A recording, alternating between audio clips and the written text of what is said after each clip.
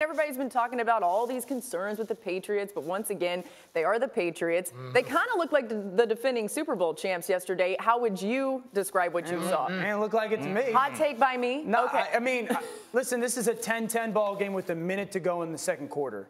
The Bengals fumbled the punt. The Patriots score 13-10.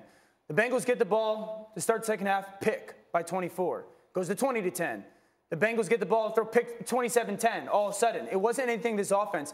They're still misfiring on offense. Brady had 6 completions to wide receivers. And we saw some drops yesterday. We saw drops by their receivers, some missed throws. I mean, there's still this was not a clean, crisp performance by this offense, certainly in the pass game. We saw drops by Edelman. We saw drops by James White.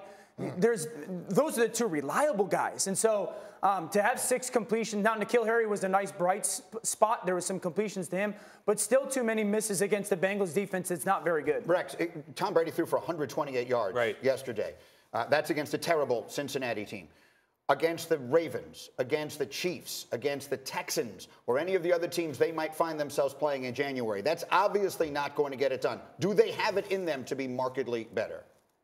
No, not playing this way. Heck no. We've been talking about it now for, months now, about how this team right here, look, it's finally caught up. They can't get separation. You got guys that the quarterback is showing his age finally. He's slow getting up when he gets hit. He doesn't want to take the hits. That's what happens when you play 19 years, and by the way, 2 extra years when you count all the postseason games.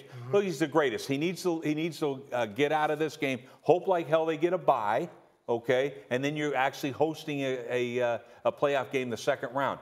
But this needs to be it for him right now. I mean, it's time to move on. Or the other thing is, I've been calling this thing for a month now. Put an extra lineman in, all right? Because you can't run the football right now. Their offensive line was bad. But it's bad. This Cincinnati you're playing against, for goodness sakes. Yeah. Not the Ravens, not anybody else. So to me, put an extra lineman in, give Brady a little more time. That's what you do if you have an older quarterback. No, I think he only threw for 128 because whenever you get caught videotaping somebody else, you don't want to bury them.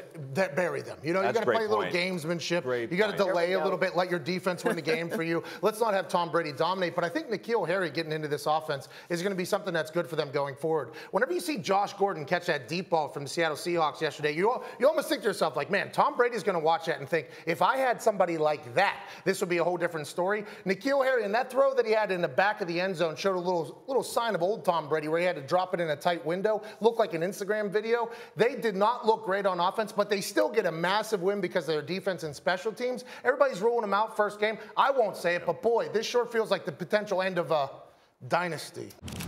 We're so glad you're watching ESPN on YouTube. For more sports and analysis, download the ESPN app. And for live streaming sports and premium content, make sure you subscribe to ESPN+.